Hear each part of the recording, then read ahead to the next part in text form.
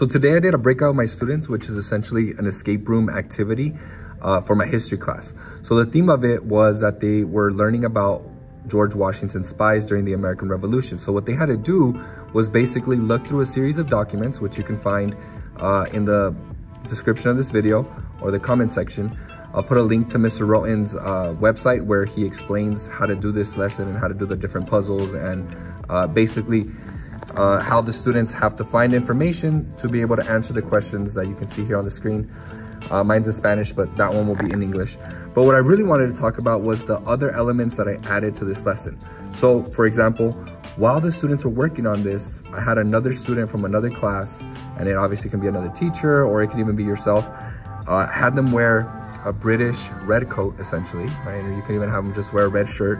And they went around while the other students were working, and the other students had to basically not act suspicious, right? So they couldn't look at the British soldier in their eyes. So even if the British soldier asked them something, they were supposed to answer it, but just not look suspicious. If they did, then it was like a little penalty to their group where they weren't allowed to work for a couple minutes. Another cool element that I added this year was I made a little YouTube video, right? A little YouTube short actually, that basically explained to them how they were gonna, or what they had to do in order for me to give them a little black light that would help them answer one of the questions on the breakout. So basically in that video, I explained to them that I wanted them, in order for me to trust them, they needed to tell me the famous battle that happened on Christmas in 1776. Here, what I would do is secretly give them this black light so the other students wouldn't see.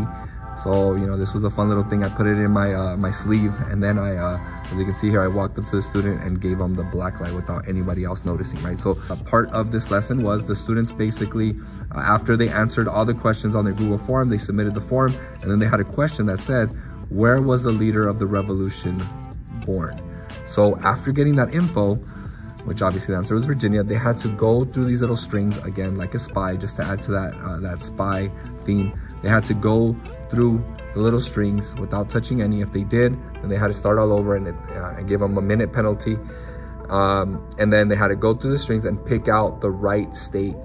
As you can see here, if they got it wrong, again, it was another 2-minute penalty, or you know, depending on how fast they're finishing, time that they had to, you know, they had to start all over.